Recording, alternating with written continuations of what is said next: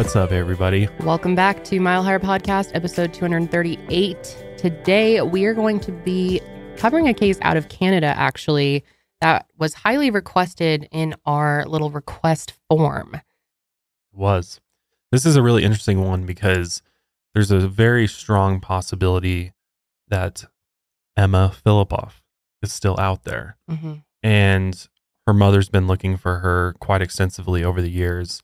And there's been a number of sightings and different pieces of evidence, really, that would suggest that she's still out there. Obviously, there's some other theories and possibilities out there as well. But I think one of the reasons why we cover so many disappearances is because by covering it, we're obviously creating some awareness around the case. And there's always, there's always that, sometimes far off chance that maybe that person will be found, or a tidbit of information, or just get to the right ears. And, that person may have seen her or known something that they can report to the authorities, and hopefully we'll be able to locate her. At least I think at this point, we're really just trying to figure out if she's okay and if she's still alive out there. It's just so unsettling to cover disappearances. I mean, it just drives you nuts thinking about all the possibilities, the idea that someone could be out there after all this time and just has yet to be found, or maybe they don't want to be found. Just very eerie. And I know many of you can understand that feeling of just wondering what happens to these people. And I really can't imagine what it's like as a family member to not have those answers. Yeah, I was going to say, I mean, especially now that we're parents, it's our perspective with these cases especially has changed. And I just can understand the daily anguish parents must go through when their sons or daughters are missing and they have no idea where they are or what happened to them. And just, I think that's why these are so important to talk about, and why, we definitely put a focus on it. Yeah, just seeing interviews of Emma's mom speaking about her and the anguish that their family has dealt with since she's been gone is absolutely heartbreaking. And seeing her, on foot, going around, trying to spread the word about her daughter. It's just, now that we have this platform, we just want to be able to help in some of these cases. And maybe, you never know. Maybe there's someone out there who has seen Emma, knows something, and we just want to get this information out to you guys. So, but with that being said, let's just go ahead and start by giving you a little background on Emma. So, Emma Fillipoff was born January 6th, 1986 in Perth, Canada, to her parents, Shelley and James Fillipoff. She has an older brother named Matthew, an older sister named Erica, and a younger brother named Alexander.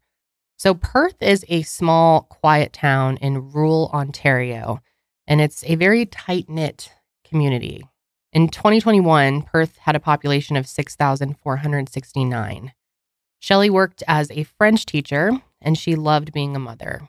All of the Fillipoff siblings were very close growing up, but Emma was especially close with Alexander, who was 8 years younger than her. Emma had always been a quiet girl, but she was content being quiet and really taking the world in. You could tell she had a lot going on in her mind. She was very private, and she also kept her feelings to herself. This would be kind of a theme throughout her entire life. Emma had a lot of friends growing up, and she'd always been a very naturally creative person as well, like her dad. But just like him, she was very secretive and non-confrontational. Her mother was more strict than her father, so Emma's siblings would try and stand up to their mother's rules, but Emma would close up and withdraw instead of fighting. Her mother says that mental illness does run in their family. Emma kept journals, and from those, it looked like she had been struggling with her mental health since she was 11 years old. When Emma was 16, she decided that she didn't like having a curfew, so she decided to move out of the house and moved in with her friend Ellen. But when she realized that Ellen's parents also had a curfew for their kids, Emma moved out again. This time, she moved into an apartment with an older guy. But this roommate actually wasn't her boyfriend. At 16 years old, Emma was dating a 26-year-old. Emma was very beautiful and quiet, and she seemed to attract attention from a lot of older guys. Around the same time, Emma quit school and started working at a video store in Perth. Her mom realized that she couldn't enforce the rules with Emma the same way that she could with her other kids. But when Emma asked to see her younger brother, who really missed her, Shelley caved in and said yes. So Shelley would drop Alexander off at the video store on Sundays so that they could watch movies together. She also brought Emma toiletries, which she figured she was struggling to afford. After 8 months, Emma decided to come back home, but she didn't want to go to her usual high school. So instead, she enrolled in an alternative high school where she earned good grades. Those grades earned her a scholarship to the Loyalist College in Belleville, where she studied photojournalism. Emma was very good-natured and whimsical, as her family describes her. So she did attract a lot of different people to her. But her father worried that she was too giving and that people would take advantage of her. And things started to get rough for her in her 20s. Her father, James, left her mother, Shelley, for a younger woman, and the two had a bitter divorce. And this was really hard on their whole family, and Emma was very upset by all of this. Their separation was very hard for them. And of course, since she loved to write, she wrote multiple poems about the situation. In one, she writes, "My parents' marriage is in shambles. My father turning to me. My mother hating us both, and me. Always the good listener. Too nice to say that it hurt me too." In another, she wrote, "I chased death all my life because I was dead. Sleeping was an escape from all the pain. And stories were the sweet music rain. I love my mom, but I could not cause her pain." Her poetry is honestly just beautiful. Yeah, it's very deep. And yeah, you can just tell she's a deep soul and a big thinker too. Definitely. So Emma decided to move back to Perth a year before she went missing. She had suffered a knee problem and was looking to get some treatment. During this time, she became very thin. Her father noticed Emma wasn't eating a lot and he was concerned, but he didn't say anything. Just like Emma, he was very secretive and non-confrontational, so he decided to respect her privacy. Emma would cook for him all the time, but she didn't eat much herself. She also walked around barefoot a lot, and she would do this so much that her feet would get bloody. During this time, Emma was living with her father and with friends, but she didn't live with Shelley. When she would run into her, she always had some excuse as to why she couldn't stay. Shelley thought that during this time, Emma was abnormally happy, and it didn't seem drug-induced. She would wander around Perth all day and night as if she were avoiding life. Looking back, something seemed off. Her mother, Shelley, has admitted that she had a mental health crisis after her husband left her, and unfortunately, Emma witnessed some of those incidents. Emma actually had to call the police when her mother threatened her father with a knife. Shelley said that she'd gone berserk, but she wasn't going to hurt James. But she was sick, and Emma didn't know that. Shelley says she couldn't give Emma her side of the story, so they never talked about the incident. Soon after that, Emma decided to move. She and her mother only spoke when Emma would send cryptic emails and very occasionally call. Emma had always dreamed of moving out west. She wanted to be close to the water, so Victoria, British Columbia would be the perfect spot. And at 25 years old, she was really trying to find herself. Emma told one of her friends that she thought something amazing would happen in Victoria. So in the fall of 2011, Emma packed her things and moved. Before she left, she sold, gave away, and threw out a decent amount of her personal belongings. She had no job lined up and no place to live, but she figured she was going to figure it out once she got there. So when she finally arrived, she was able to live with a childhood friend and their partner. And after a few months of that, she moved into an apartment in that same building. Emma got a job working as a barista in the winter of 2011, but that job didn't last very long. She sort of started living a more transient lifestyle after that, and she moved out of the apartment. Emma ended up moving in with another friend for a while, and then she got a housekeeping job at Hotel 760, where she also lived for a little bit. She also lived on 2 to 3 boats for some time, and Emma would even sleep in the woods alone, and she'd even sometimes sleep in a tree. But in between those different housing situations, Emma had actually been staying on and off at the Sandy Merriman Women's Shelter since the winter of 2011. She'd usually stay in the shelter's attic for a month at a time. Emma's family had no idea that she'd been staying at the shelter. In fact, Emma didn't keep in touch with family at all that much. She sometimes sent emails to friends and family back home, and these emails were described as being cryptic, poetic, and upbeat. And occasionally on holidays, she would call. But in Victoria, Emma was able to make some friends. She liked spending time with members of the homeless community and street performers around town. She also liked to hang out with boat owners and artists in the city's inner harbor. Emma would spend a lot of time at the library where she'd just sit and read in the children's section. Those who knew Emma and Victoria described her as free-spirited, kind, giving, private, creative, and highly sensitive to people. Emma preferred nature to city living, Naturally, she loved to travel and adventure, and she still preferred to walk around barefoot. So Emma was kind of an unconventional person. She's very talented in many different areas like cooking, photography, and art, but she didn't like to conform to mainstream society. So she didn't like cell phones, social media, spending money, or doing things the way that everybody else did. But Emma was also showing signs of serious mental health issues. In the winter of 2011, a childhood friend that she was staying with saw some pretty concerning behavior. Emma had developed this compulsive habit where she'd obsessively arrange objects like rocks, feathers, shells, and food into patterns. Sometimes she would insist that other people participated in these rituals. Also, one night, that friend woke up in the middle of the night and found Emma outside, and she was, quote, in a euphoric state, high on the grass and stars. The friend was really worried when she saw this, so she called James, Emma's father.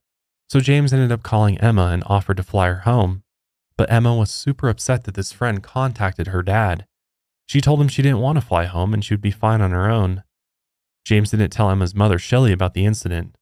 Shelley said that if she had known, she would have flown out to see Emma immediately. So 3 friends of Emma's say that she had been stressed out about something that happened back in 2008 or 2009 while she was at culinary school in Campbell River, British Columbia. She had felt like she was being harassed by someone that she had a bad experience with during that time. And according to one of her friends, in general, she avoided social situations where she had to interact with men. That's why she decided not to stay at co-ed shelters. Emma didn't like when people asked her intrusive questions. Again, ever since she was little, she'd always been a very private person. She was friendly and trusting, but if she had personal struggles, she always kept those to herself. But she did love to write, and she used her journals as an outlet for her emotions. Still, when other people needed someone to talk to, Emma was always happy to listen. She loved to laugh, and you could see that she had a real joy for life. Socializing with friends was important to her. That's why in the summer of 2012, her friends started to become concerned about changes in Emma's personality. Things had been pretty normal at the beginning of the summer. Emma had a seasonal job working at Redfish Bluefish, which is a seafood restaurant in the Inner Harbor. It was around this time in June that Emma cut out a lot of habits in her life so she could live a more pure lifestyle. For example, she quit smoking cigarettes, binge drinking, she quit drinking coffee, she quit sugar, and some of her friends said that she occasionally smoked marijuana, but other friends said that they had never seen her taking any drugs at all. Emma had also purchased a red Mazda MPV van around this time, and her goal was to eventually live in the van and travel around Vancouver Island. She was hoping that this would give her more freedom, more independence. So when she bought the van, she took it straight to a storage facility where she was holding some of her stuff in a locker. The staff remembered that Emma was beaming with joy when she moved her belongings into the van. But unfortunately, this van would turn out to put a strain on Emma financially. So Emma was also on a strict vegan diet. However, she started off this summer by experimenting with different food combinations, including rice, popcorn, and pieces of fish. And we aren't sure exactly how long she was eating as a non-vegan, but this might have been because she was working at the fish restaurant. But as the weeks went on, Emma's diet and lifestyle became even more restrictive. By late summer, her friends noticed that she'd become sort of monk-like in her eating and social habits. She ate very little, and she started drinking a lot of water every day. The shelter staff said that she drank gallons and gallons of it, and it started to make her look very thin. I kind of wanted to touch on her whole diet changes and lifestyle it seems like she's going through. One of the things that made me think of is the fact that if you're drinking gallons of water a day, although it's rare and kind of difficult to experience by accident, water intoxication can definitely happen. Yeah. And it's basically, if you guys aren't familiar, it's when basically what it sounds like you're drinking so much water that it causes a disruption in brain function. And most people who experience water intoxication are either athletes, military training, or people living with mental health conditions, most likely schizophrenia, psychosis, personality disorders, or affective disorders like anxiety, depression, bipolar. Some of the symptoms: headache, vomiting, drowsiness, weakness, double vision, confusion. And then as far as her diet, a lot of, because I know that she was vegan and stuff, and maybe she was just vegan because that wouldn't surprise me. She seemed like the type of person to naturally gravitate towards that sort of lifestyle. Mm-hmm. But also, a lot of people with eating disorders practice some sort of restrictive diet, such as being vegan or vegetarian. And a lot of times they use this diet as kind of an excuse as to why they aren't able to eat something or, go to specific restaurants or whatnot. That makes a lot of sense. And one specific eating disorder, orthorexia, is actually when you're obsessively focused on eating pure, healthy foods. So again, did she have this? Maybe, but also she could have, been practicing veganism for more of the, I guess, traditional reasons. But one thing that I found really interesting is the fact that Emma liked to cook. She went to culinary school. She cooked for her dad, but she rarely ate herself. And if you guys don't know this, it's very common for people with eating disorders to still be obsessed with food, whether that's being around food, watching cooking shows, cooking for other people, reading about food magazines, that type of stuff. And so, she kind of fits a lot of these characteristics. Yeah, definitely. Again, maybe thoughts. maybe it's not really, maybe I'm thinking too far into it, but it's odd how it kind of pieces together. And yeah, that's interesting that you brought up water intoxication. I didn't really think about that, but that could actually make some sense here. If the shelter is saying that she drank gallons and gallons of it, that's every day, a lot that is of water, and especially for a small person like her. Right. Also around this time, Emma was becoming more and more withdrawn. She hung out with her friends less and less, and they noticed that her behavior had become very fearful. She was described as being withdrawn and somewhat paranoid. She'd also been putting a lot of distance between herself and others. It seemed like Emma was anxious about the changing of the seasons as well. Her job at Redfish Bluefish was only for the busy summer season. She was set to return in February of 2013, but it doesn't look like she had another job set up. It looked like she wasn't sure what she was going to be doing once fall hit. But her friends noticed the biggest change in Emma during November of 2012. And this change was very dramatic. Whenever Emma's friends invited her to do something, she would refuse. She seemed too afraid to go anywhere other than the shelter or the pier. For example, at the last minute, Emma bailed on a trip to Mexico that she had been planning with a friend. It seemed like by mid-November, Emma was preparing for some sort of move. She was giving away, selling, and throwing out a lot of her personal belongings. And she told one friend that she was possibly going to head for Salt Spring Island or Tofino, British Columbia. This kind of made me think, of course, people get rid of their belongings and kind of declutter when they're about to make a big move, but also people give away their belongings when they are possibly planning to take their life. Yeah. Very common. And as we know, she disappears. So again, is that a sign? Maybe. I don't know. Yeah, maybe. That's the thing with this case is there's a lot of maybes.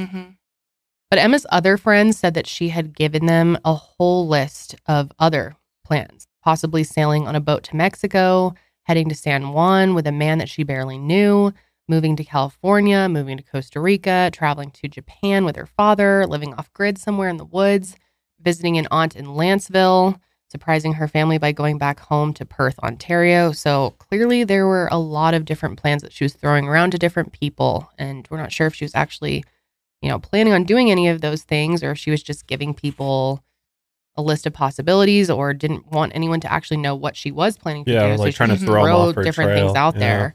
But at the same time, she did like to travel. Like at one point after she turned 18, she moved to China to teach English. Right. So it's not entirely out of character for her to, and this is already like the second move she's made or whatever. So, yeah, bouncing around was somewhat common for her. So it's possible she was really weighing all these different options and changing her mind constantly. We don't really know. So the van that Emma bought had still been giving her trouble. She started asking around to see if anyone knew of a cheap mechanic. The van had also been towed 3 times, which obviously put a lot of financial stress on Emma. But probably the most concerning change in Emma was her behavioral changes. She started showing clear signs of serious mental illness around this time. Staff and residents at the women's shelter noticed that Emma had become very paranoid and depressed. Her curtains were drawn at all times. One day in early November, a friend drove by the shelter and saw Emma outside, looking cold and wet. She was standing completely motionless and staring at some crows on the street. And then another incident at the shelter actually prompted the staff to call the police and request a mental health check. Emma had been frantically moving furniture out of the shelter onto the curb. When she was asked why she was doing this, she said the furniture was making too much noise and saying things to her. So obviously, this is a pretty clear indication that something was wrong. The staff believed Emma was suicidal or suffering from mental illness. But because of the privacy laws, the shelter couldn't contact anyone in her family. They had to call the police instead. But the police didn't perform a mental health check. Instead, they told the staff to keep monitoring Emma and call them back if her behavior got worse. They never made that second call. Today's episode is brought to you by Apostrophe, and let me tell you, I am such a huge fan of Apostrophe. They have transformed my skin this last year. Apostrophe is an online platform that connects you with an expert dermatology team so you can get customized acne treatment for your unique skin. And through Apostrophe, you can get access to oral and topical medications, I use both, that use clinically proven ingredients to help clear acne. For a very long time, I was dealing with acne really all over my face, but for the most part, hormonal acne, which is like down on your chin and on the bottom of your cheeks. And it is so awful. Not only did it make me feel super self-conscious, but it was also just painful, especially at night. I'm a side sleeper and I hated the feeling of having all these little bumps. I had tried so many different products, but I am not a skincare expert. So it was really hard to figure out exactly what my skin needed. So that's why I love Apostrophe. They've made it so easy, and I love having access to an expert derm team right from my home. And I mean it, they have transformed my skin. My skin has never looked better, and I get, occasionally a breakout here and there, but it's so minimal compared to what I was dealing with. And I just continue to see more and more improvement in my skin as I continue to use my Apostrophe treatment plan. And we have a special deal for our audience. You can get your first visit for only $5 at apostrophe.com/milehigher when you use our code milehigher. That's a savings of $15, folks. And this code is available only to our listeners. So to get started, just go to apostrophe.com/milehigher and click get started. Then use our code milehigher at sign up and you'll get your first visit for only $5. Thank you so much to Apostrophe for sponsoring this episode and improving my skin. Now, this takes us to the days leading up to Emma's disappearance. Around this time, one of Emma's friends tried encouraging her to spend less time at the shelter. She told Emma to get a membership at the local YMCA and hang out at the library as much as possible.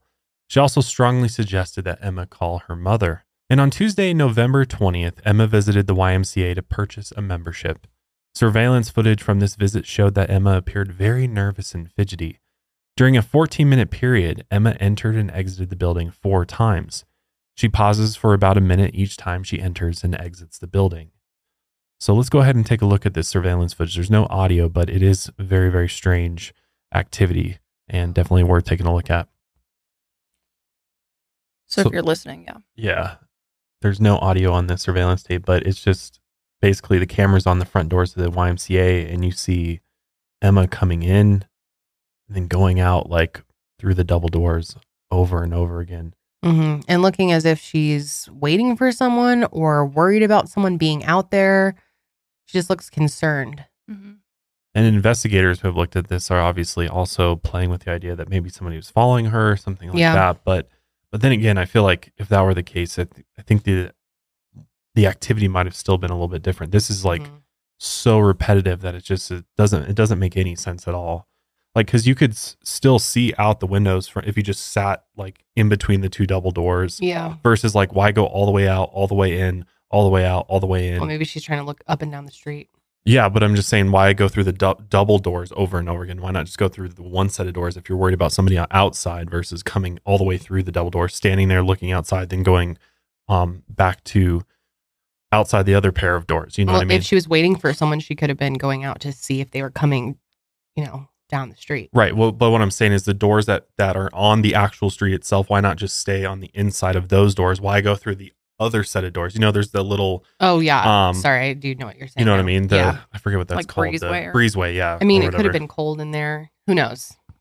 Could have been any It is reason, very strange behavior, though. It doesn't really make any sense at all. Mm-hmm. So the next day, Emma called a tow truck driver and arranged to be picked up from the shelter. She was having her minivan towed from Souk, British Columbia, back to Burdett Avenue in Victoria. This was about a 50-minute drive one way.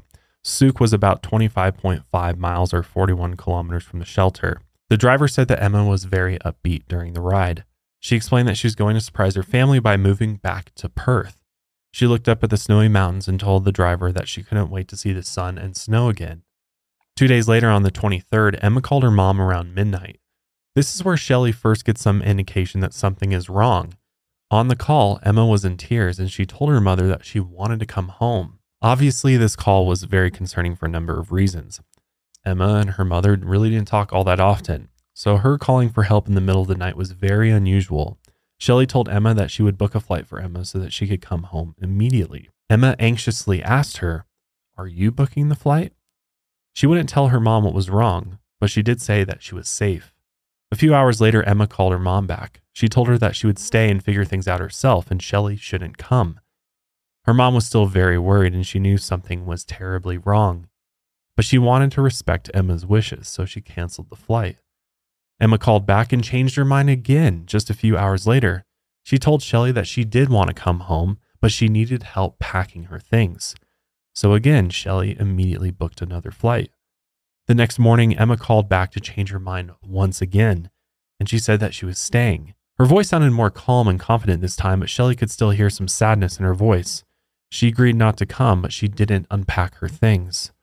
This reminds me of Bryceless Pizza a little bit. Like the fact a that little bit. they were like having strange behavior, calling their parents, being like, okay, like parents offering to fly and meet them kind of back and forth. And then the kids are like, never mind, don't do it. Mm-hmm. Yeah. Yeah. Like that really erratic behavior. Yeah. We've seen this in a few disappearances with college age kids or people in their 20s. What do you think the root of it is? Mental illness could clearly be playing a part here. Do you think there's anything other than mental illness that could be a factor here? Like that could be scaring them or making them so undecisive with their decisions? Absolutely. I mean, that's the thing is we just don't know. There's a number of things that could have been going on that's what makes it so hard, especially with Emma, is she was just such a private person that there could have been a ton of things going on in her life that we don't know about. But yeah, mental illness really could be a major factor here, especially if she was struggling with schizophrenia.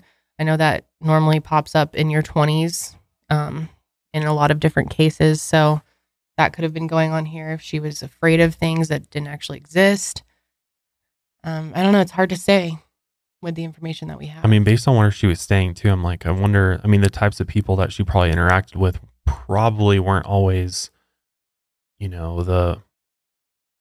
necessarily the most decent people out there, or just, obviously, on the streets, you can run into a wide variety of different people, good and bad. So and that's is it possible that she maybe got herself into some trouble or,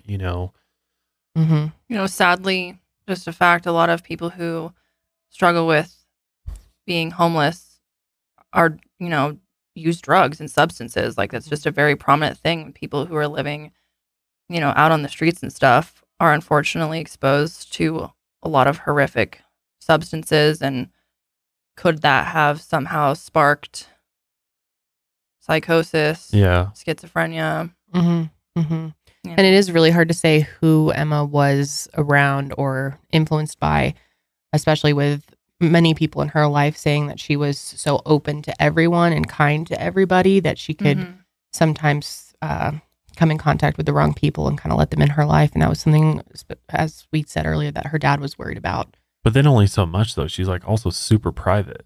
So it's like, how much information is she actually divulging to these people that she's interacting with? Yeah. Or that's a good point too. Oh, man.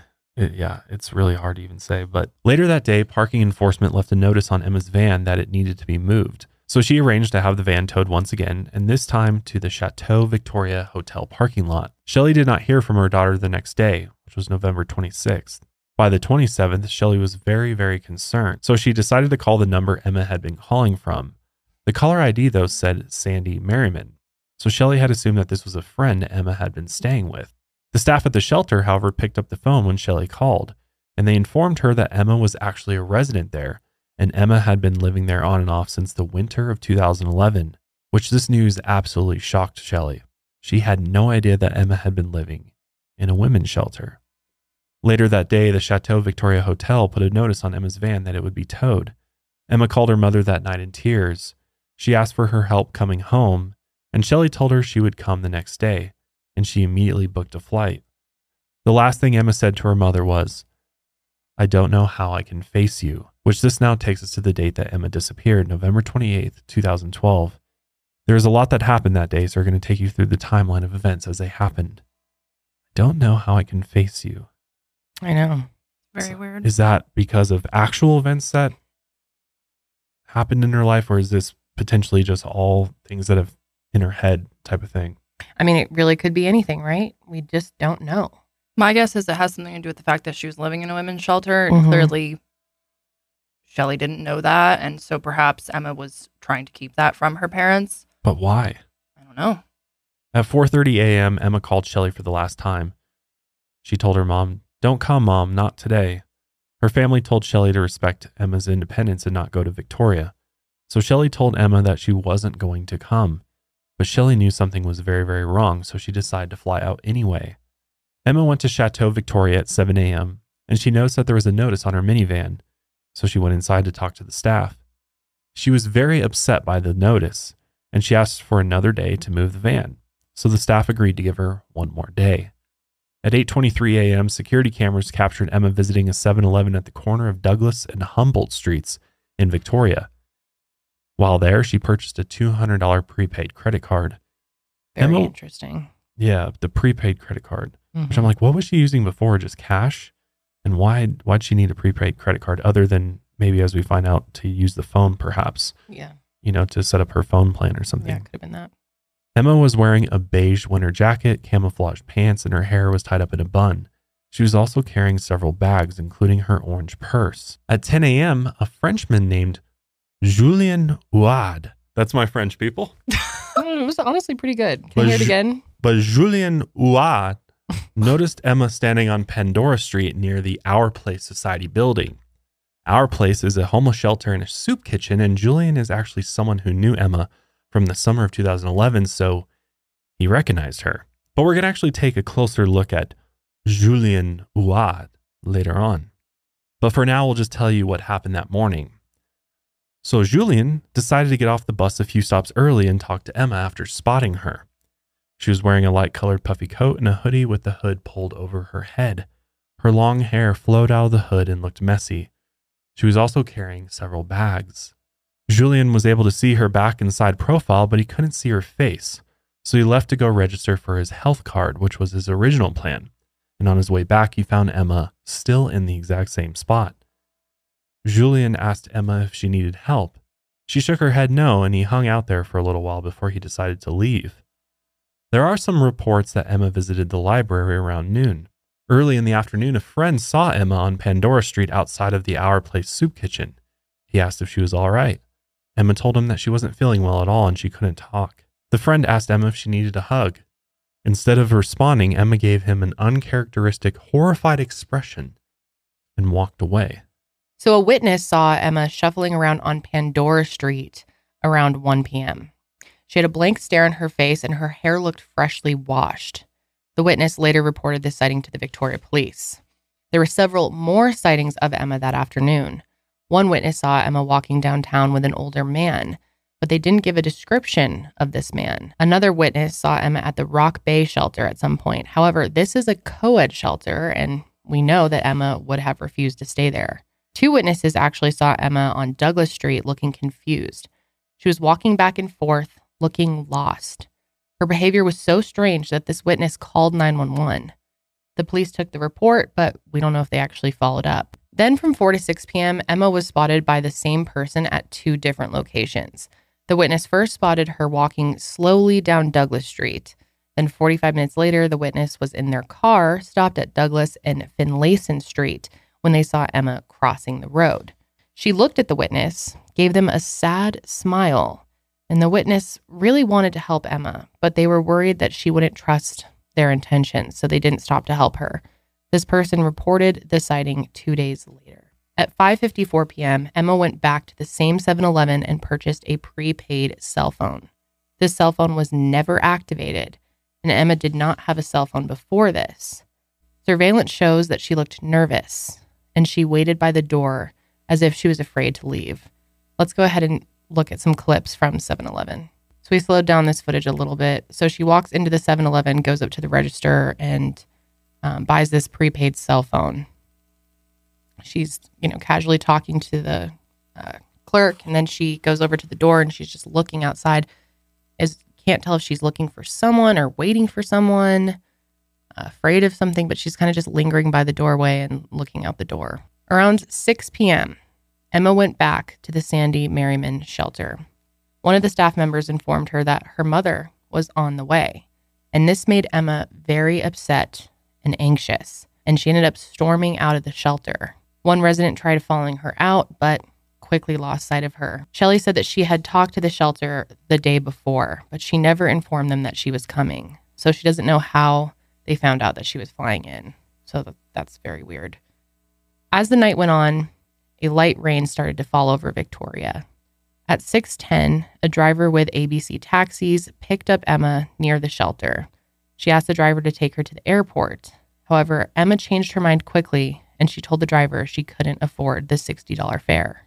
This was odd, considering that Emma had $2,000 to $3,000 in her account at this time. She also had that $200 prepaid credit card. Regardless, she asked the driver to take her back to the exact spot that he picked her up at. When they got there, Emma asked if she could sit in the taxi for a bit. The driver noticed that she was acting strange. At one point, she heard the driver's dispatch radio make a noise, and this made her very anxious and paranoid. She asked, "Why is there noise coming out of that?" So she then paid her fare and quickly got out of the taxi. And just by chance, an acquaintance named Dennis Quay spotted Emma only 5 minutes later. She was standing barefoot on the street corner, looking disoriented and paranoid, like she couldn't cross the street. Dennis thought that the whole scene looked off, so he walked up to Emma and asked if someone was following her or if she was looking for someone. Emma didn't really say much. She just kept looking all around her. But she asked Dennis to walk with her for a little bit, and he agreed. Naturally, he wanted to figure out what was wrong. He tried asking Emma some questions, and clearly he was concerned, and that made her more and more uncomfortable. So then, Emma decided to walk on her own, but Dennis still felt like he needed to do something. So around 7 p.m., he went into a restaurant and called the police. Dennis told the operator that there was a woman in severe distress walking outside the Fairmont Empress Hotel. So 2 police officers arrived at 7:17 p.m. and they found Emma barefoot, clutching onto her shoes. Dennis debated whether or not he should stay and see what happened with the police. But when he saw them talking to Emma for a while, he kind of just assumed the officers would take care of her, so he left. According to police notes, Emma did not have a conversation with the officers. She would only nod or shake her head and give one-word answers. She didn't even speak until 30 minutes later, when they insisted that she give them her name. They asked her where she was going, and they pointed out that she wasn't wearing shoes, and Emma apparently refused to put her shoes on. So here's a Victoria police sergeant explaining the conversation that Emma had with the other 2 officers. Where are you going? You're not wearing shoes. Her response was, I'm working through some things right now. I'm just going for a walk, and then I'm going to go to a friend's house. They asked her some fairly pointed questions about her well-being. Are you feeling depressed or sad? And she said no, she wasn't. They asked her very specifically, are you feeling suicidal at all? Are you feeling not healthy? And she said no, and they also asked her about feeling homicidal. Are you feeling like you could do something to somebody else? And she said no. The police say that they couldn't really do anything beyond that, so they let her go. And a lot of people, including Emma's mother, think that the police should have done more in this situation. Here's her mother, Shelley, and one of Emma's friends and a Victoria police officer reflecting on the situation now. The benefit of hindsight, which we don't have at the time of responding to a call. Of course, if we knew that Emma was then to go missing for 9 years, never to be seen from, of course we would have wanted to remain by her side and make sure that she was safe. But Emma Fillipoff says the officers should have used their common sense. They just let her go off into the night. Well, what happens to a person who's that vulnerable, who's wandering around in the night? Truck drives by, she hitchhikes or doesn't, the truck pulls over and says, it's midnight, there's this woman. Emma's longtime friend Marie Flanagan agrees. Emma is a beacon and has always drawn the most wonderful and the creepiest people to her. And that is something that makes me nervous because someone could very easily take advantage of that. Yeah, that's a reoccurring theme that we hear friends and family say, that she seemed to I mean, she was so friendly with people, but also so reserved. But she seemed to, really attract people who may not always have the best intentions. And this could have played into her disappearance, or that's what it seems like some of her friends and family believe could have happened. Obviously, the police can't, take her away just because she's acting a little bit strange. She's not posing a threat to herself or the community, so they kind of just have to let her, be. But my question still stands of like, should they have maybe called an ambulance, brought in someone medical to do some sort of check on her? Or do you think that they did the right thing of just kind of, trying to help, but then when she basically refused help, leaving her and letting her go? I mean, my thought is the cops aren't, an average patrol officer interacting with somebody is not going to have the knowledge to be able to like discern that necessarily, right? Unless it's like glaringly obvious. And this kind of goes back to the whole idea of how police departments should have like a mental health officer, right? Who is a trained, whether it's like a trained psychologist or somebody who's just able to help people in crisis, or at least come and talk to them and potentially approach the situation in a different way that might yield more answers, right? Because I mean, a uniformed patrol officer coming up to you, I mean, a lot of people's anxiety heightens, right? You automatically think I did something wrong. And so people usually clam up or don't want to talk to police or just kind of tell them, the answers they want to hear. And so this is a prime example of why there should be some sort of mental health officer, somebody who, the police that are out patrolling the streets can bring in to potentially kind of counsel that individual to try to figure out if there is actually something else going on. Because just observing somebody with strange behavior is, just kind of looking strange and acting strange in public is not a crime. It's not necessarily a reason for you to need to call an ambulance for that person. So I think honestly, the police officers did above and beyond probably what most cops would do, especially in America. Like they'd probably just roll right on by and like not even stop to talk to this woman. Or not even show up. Yeah. Or not even show up, or just, be like, oh, it's just a homeless person moving on to my next thing in my night. So I understand Shelly and Emma's friends, why they're concerned and feel that something more should be done. I just don't think they had the ability to do more. Like you can't just take it upon yourself to be like, this person's in crisis, this person needs help, this person needs medical services, when there's no evidence to suggest that. And of course, in hindsight, you wish that they would have done more, but how were they supposed to know they what had was no about idea. to happen? Yeah, they had no idea that she was going to disappear. And so they want to respect her as a citizen and give her space, She's which over she clearly 18. wanted. Yeah, clearly she's allowed to walk around at night looking confused and You're upset. allowed to not like, wear your not shoes. doing anything. Yeah. But yeah, it's sad. I just wish that when authorities are getting a call about someone who could be potentially in mental distress, that they automatically are able to bring some sort of resource in, like a psychologist or something. It's just so needed. Yeah. I mean, how many cases have we covered where we see a situation where a mental health professional was clearly needed and could have made a huge difference? Well, not just disappearances. In many cases of police brutality, the individual, the victim of that brutality, is often mentally ill and is not able to accurately respond to the officer's commands and things like that. And so a lot of people end up dead because officers aren't adequately trained to deal with those with mental health issues. And so, well, that's like a whole nother profession. It's really not their fault that they don't have this they're just training. doing what they know, which I mean, obviously in different cases, sometimes it's blatantly obvious. I just think with the current state of affairs, it's absolutely mind blowing that this doesn't exist yet.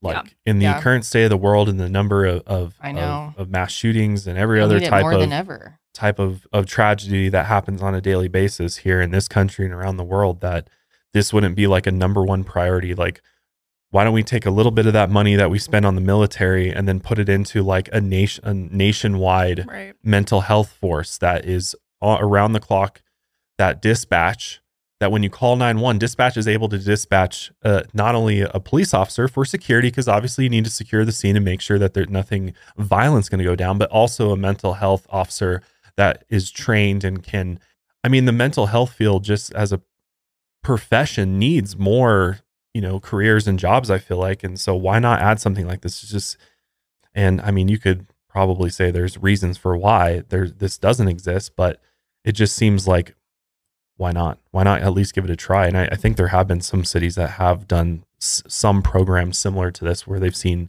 really positive results. So, because maybe we would have gotten different answers from Emma and potentially been able to, get her the proper help or at least somebody to talk to find out more about her situation, or even a female officer.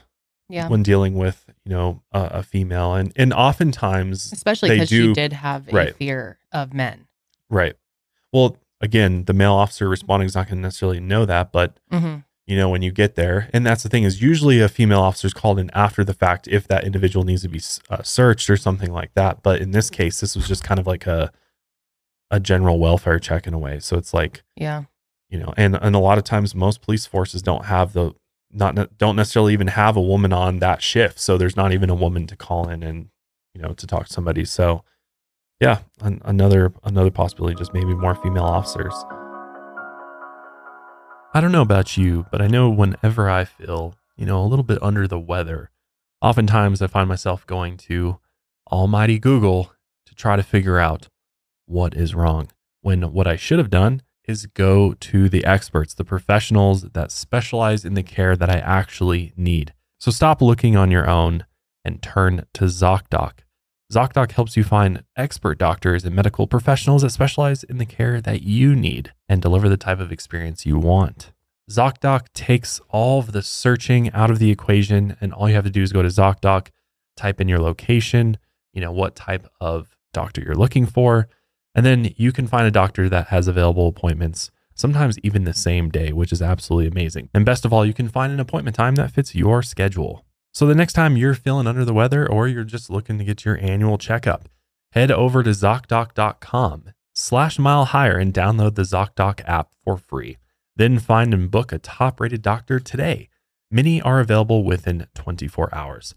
That's ZocDoc.com/milehigher. ZocDoc.com/milehigher.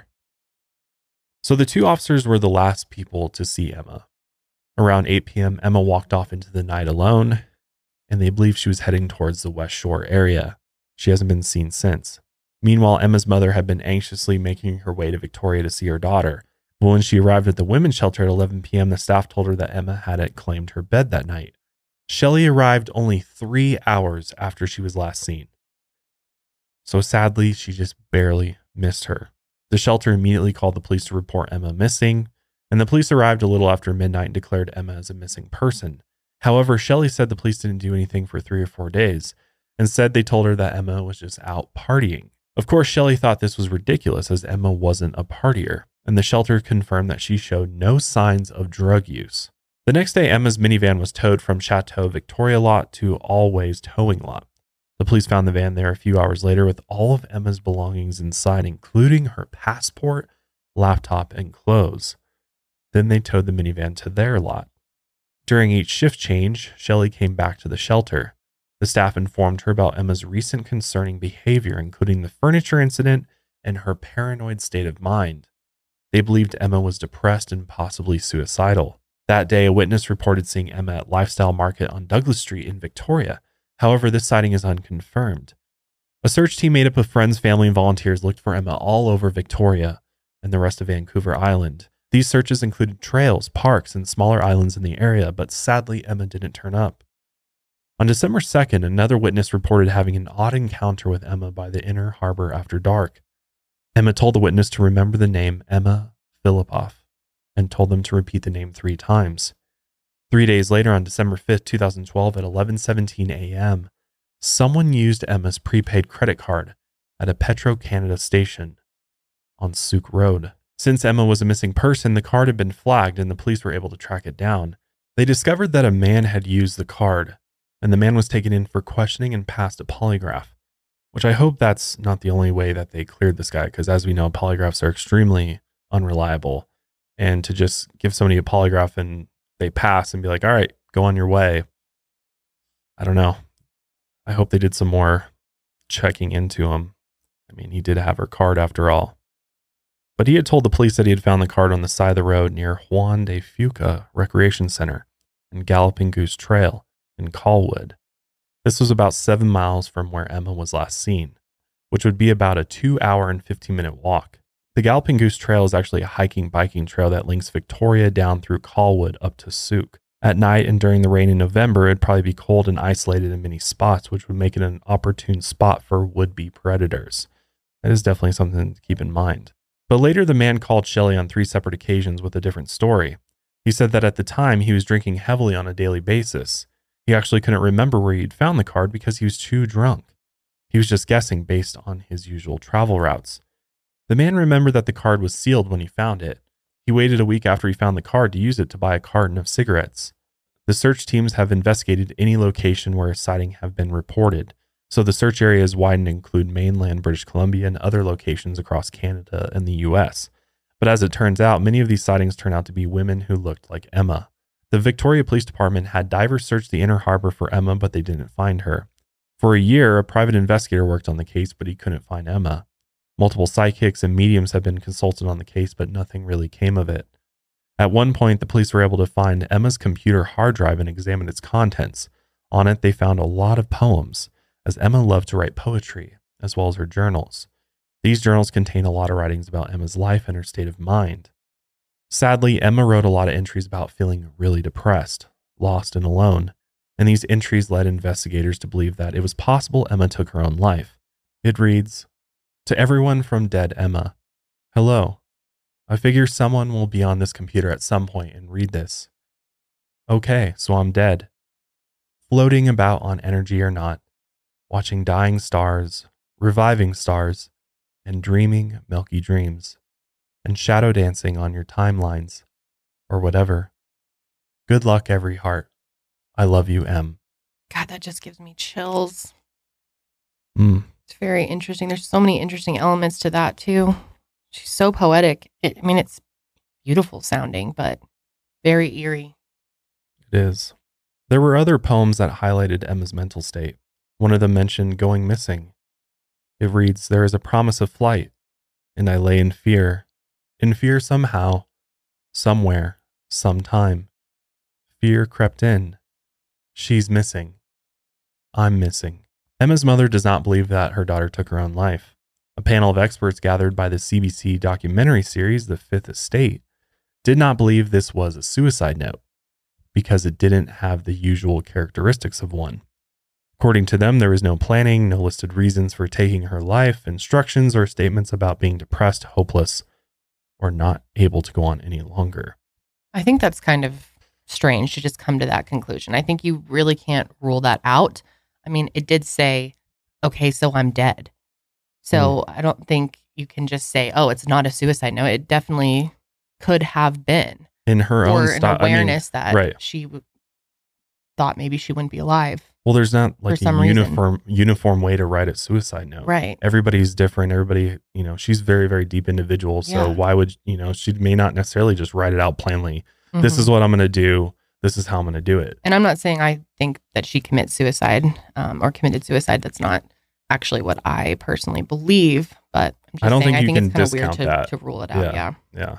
Still, the fact that she was writing about her own death is concerning when you consider that she's now missing. Maybe she foresaw that she was going to die soon. There's a chance that she believed she was going to be killed by someone that was following her.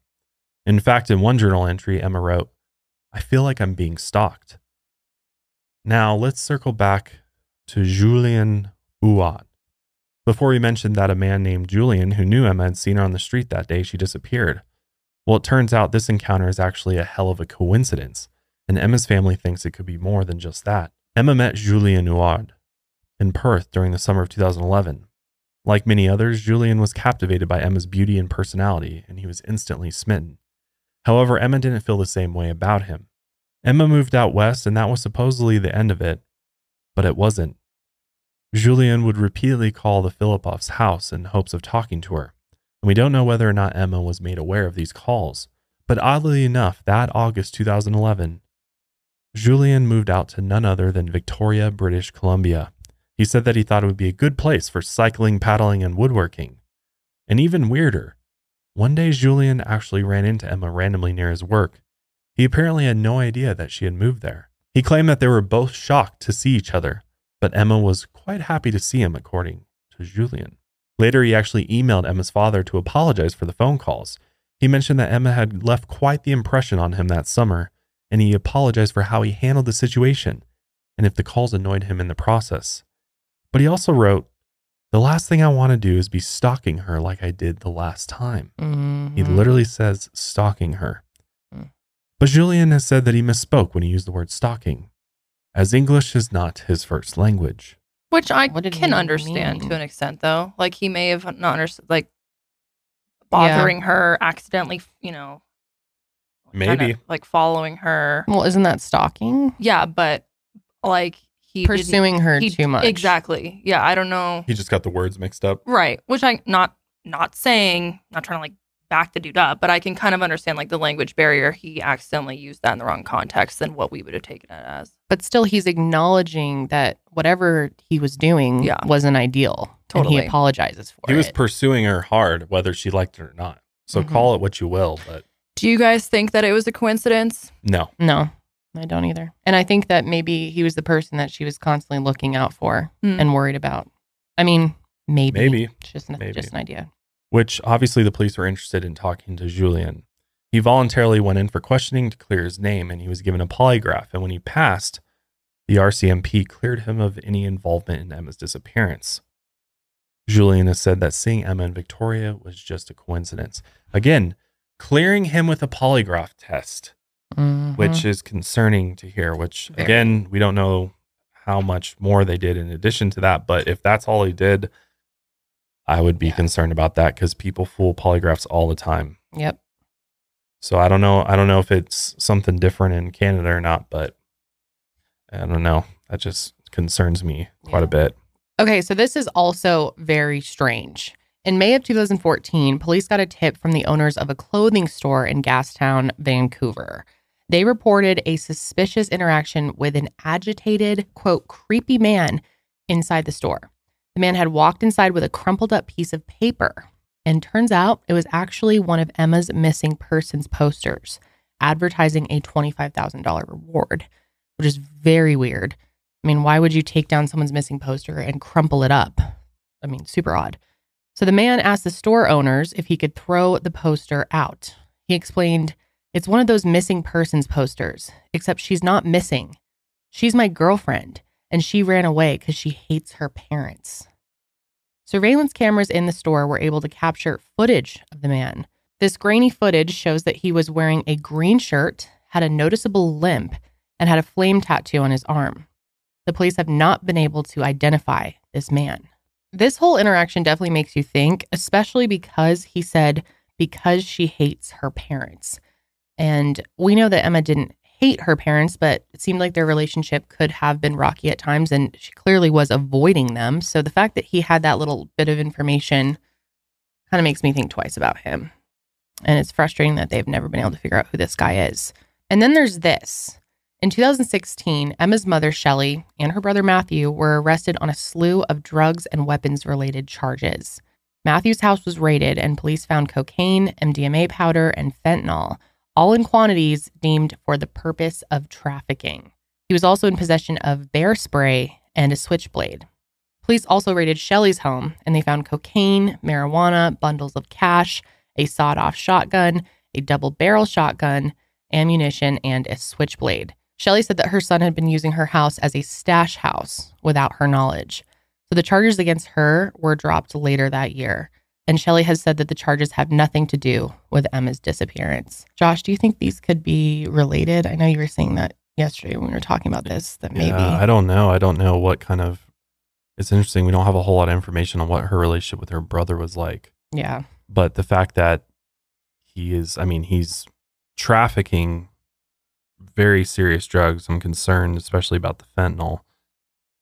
That is there a possibility that Emma had ever gotten drugs from him, or could he have been, a higher level dealer, and perhaps there was other dealers that were, I don't know, lower on the totem pole that, or even maybe was Emma involved in the drug trafficking? I feel like there would be more evidence for that. And So many people maybe who knew not, her said though. that they didn't think she did any drugs. But she's And a she was very so obsessed with being pure. private I don't know. person, though. You never know. I mean, Yeah. sometimes the most, Of course, it's possible. sort of innocent private people are the ones that are, doing a lot of these things. But again, that's just a theory of mine. I don't know anything, but it is interesting that he's involved in the drug trade on a pretty serious level. So Yeah.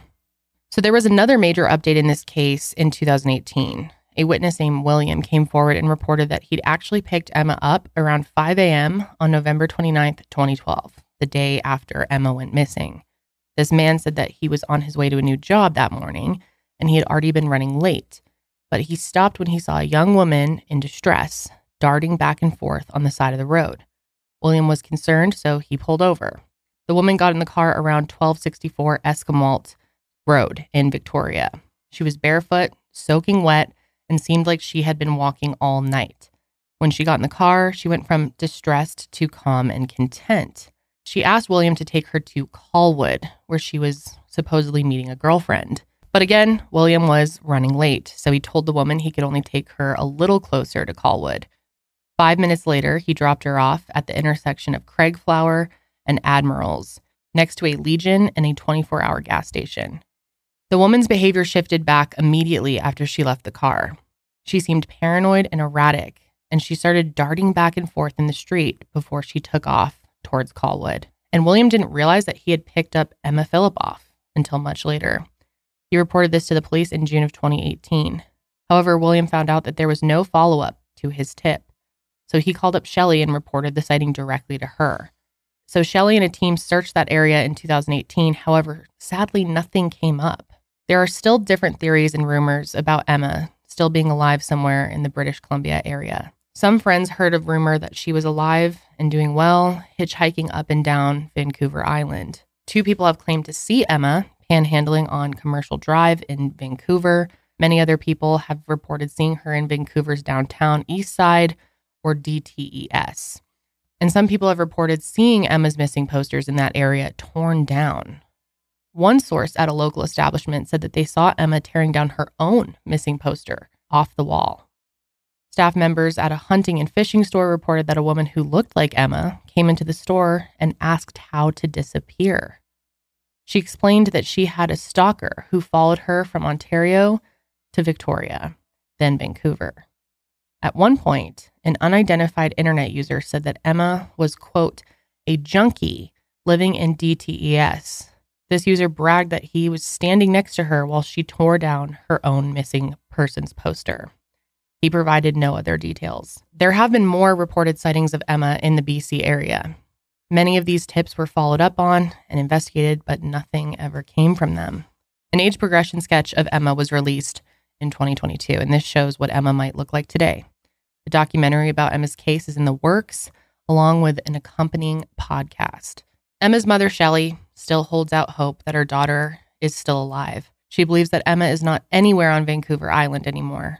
James, Emma's father, hopes that wherever she is, she's at peace. The 2 of them are actually on good terms now, and they have family dinners. Emma's sister wishes that she could be there so she could see how well they're getting along. Shelley really regrets not going to Victoria as soon as she had gotten that 3rd phone call from Emma. She has struggled with multiple severe different mental illnesses since Emma disappeared, including PTSD, anorexia, and depression. She just wishes that she could see her daughter again. I cannot imagine being in her shoes. It's got to be just torture.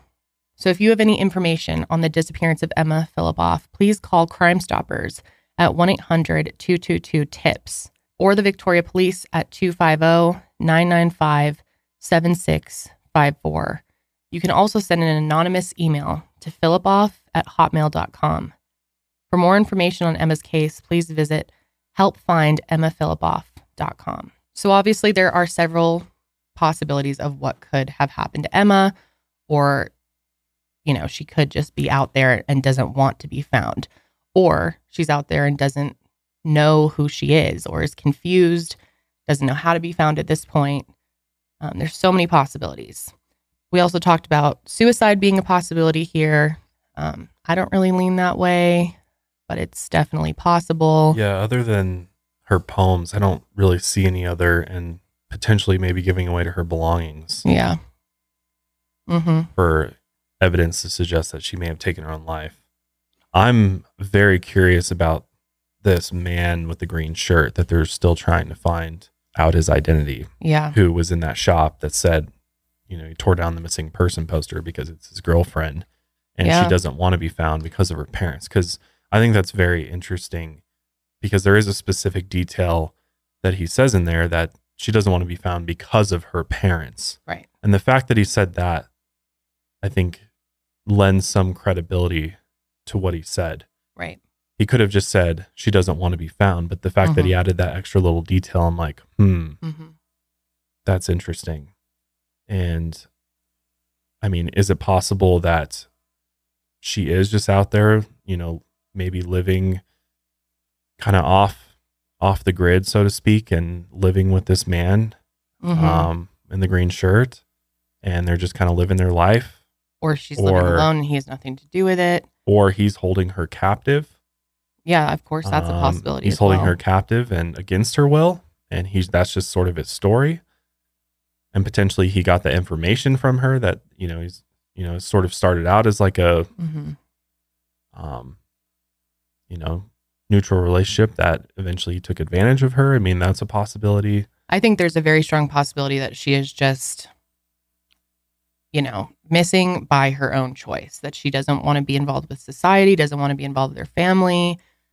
I think her behavior leading up to this. Yeah, there's a lot really of evidence aligns with to that. back that theory up, I think, just based on the way that she's lived her life, that she's kind of always been trying to get away from everybody. And especially with so many witnesses reporting seeing her take down her own sign. And she didn't want her mother to see her in whatever condition that she was in. She clearly, you know, was very torn about even seeing her mother again. So I think there's a good possibility that she's out there and does not want to be found. And this happens a lot. Yeah, I know, Janelle, you had a thought. Yeah, it makes me wonder, kind of going off that, did she plan to leave because she bought that cell phone? Yeah. And I think that's so weird because she was known to not like cell phones, not be interested in social media. So why would she randomly go buy that cell phone? It makes me think that she knew she was disappearing soon. And did she need it because she was, you know, meeting someone specific? She needed to keep in touch with someone. Just the fact that she bought that right before she went missing makes me think she knew she was going to go missing. Right. Yeah. Especially since we know now that pretty much all of our calls were coming from the women's shelter. So, you know, that was a very like calculated planned purchase there. And the prepaid gift card. Right. Or I wonder, I'm curious about that though. Why did that get dropped? Yeah. That to me, that's a sketchy sort of situation there of, why'd she buy that then? Did she just accidentally drop it as she was walking along and she didn't realize it? That's kind of what I'm thinking. One possibility. Or especially did somebody with kind of take like it from her? Flustered and, you know, kind of disoriented she was described. I mean, yeah, that definitely could have happened. But I do go back to this idea that somebody has been stalking her.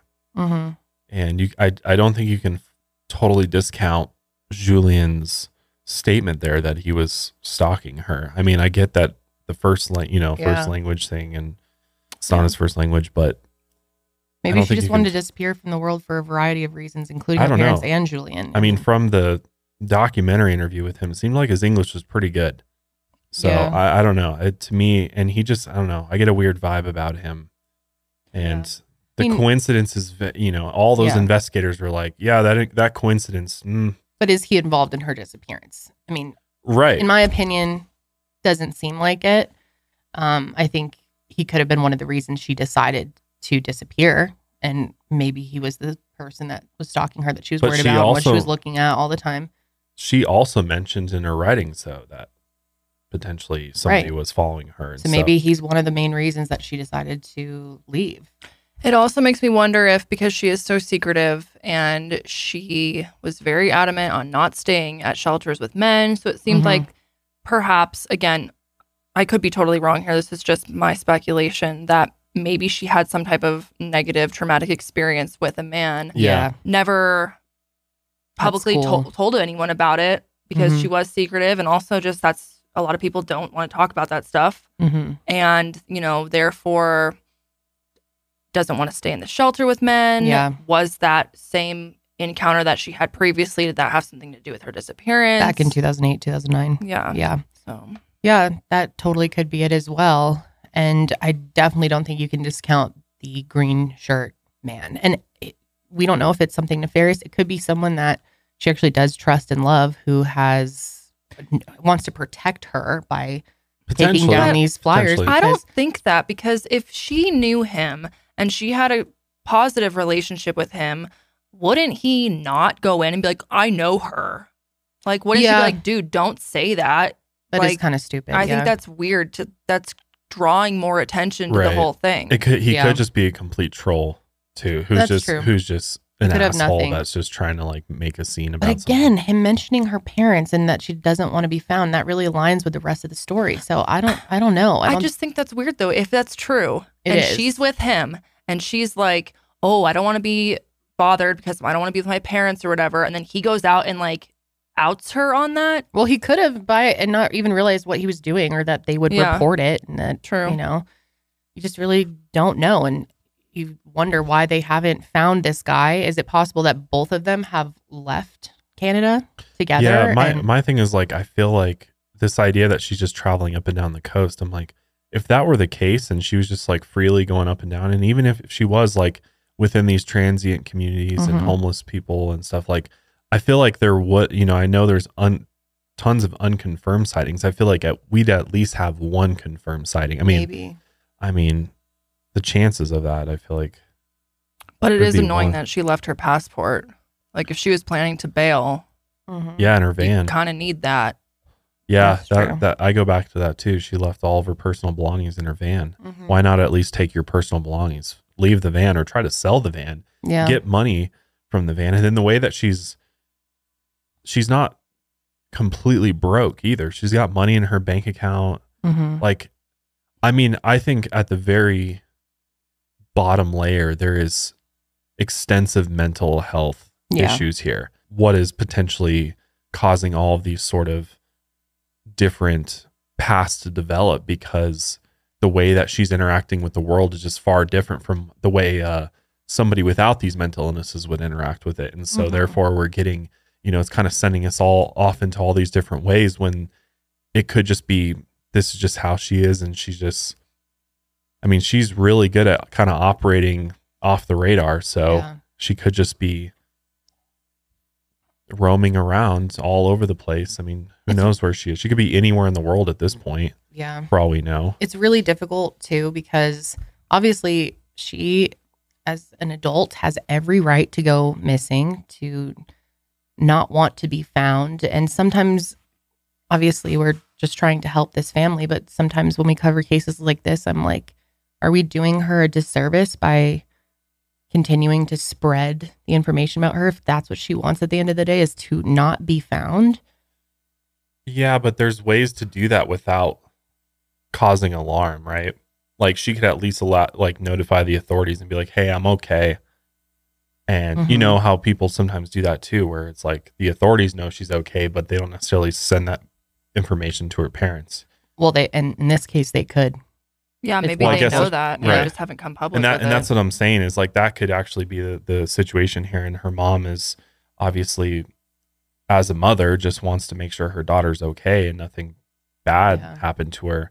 Because I really don't think she took her own life. No, I don't either. Most of the times when people just go off and do that, like, you end up finding the body at some point. And it's been 10 years and nothing has turned up. So I feel, based on all the evidence, that she's still out there. And hopefully in a positive situation and not being held against her will or anything like that. What's interesting to me is that her mom is so determined to find her and spends all this time looking for her, but her father doesn't seem to be as concerned. He seems to have kind of accepted that, and maybe he knows something that maybe the mother doesn't, or maybe he just knows his daughter and knows that this is something that she would do, and he just hopes that she's at peace whatever she's doing. Right. And that to me was very interesting too, that he's just kind of like at peace with it, in a way of like, I hope she's at peace with whatever decision that she made. Yeah, I think that's very think- telling that he said Yeah, that. I think it's very telling versus he's not out there roaming the streets with his, Yeah. with Shelley looking for her. And That it to me seems was- like they definitely do not rule out the idea that she has chosen to leave. And in so many disappearances, we hear families say, there's no way right. my child or my loved one would just disappear and do this to me and just, leave us all with these questions. But they seem to think that that's something that she really could have done. Yeah. Well, and as we've learned, I mean, when we research these cases and look at these cases, we only have so much information, right? We aren't in this family. We don't know the family history on the level that they obviously know it. So it's in a lot of cases like this, you go back to the family history, and if you really get an inside look at things start to make a lot more sense. And obviously we know quite a bit from what we covered at the beginning of this episode. So there's a lot of dysfunction, a lot of things that happened that drove her away from her family. And so to me, it seems like this isn't one of those missing persons cases where she was like really involved with the family, was there all the time, and would never leave her family. And it's quite the opposite in this case versus where people go missing and they were like, she was going to be here tonight for dinner, and then she just disappeared. Right. And, all signs point to foul play in many of those cases versus this case. I don't know that there is any evidence of foul play here, and she left on her own accord. Yeah. And she's out there doing whatever she wants to do. Well, we definitely want to hear all of your opinions on this and what theory makes most sense to you. And of course, like we said, if you do know anything, make sure to get that info to the right people. But that is going to be it for us today, you guys. Thanks for joining us again. We'll be back next week. But until then, keep on taking your mind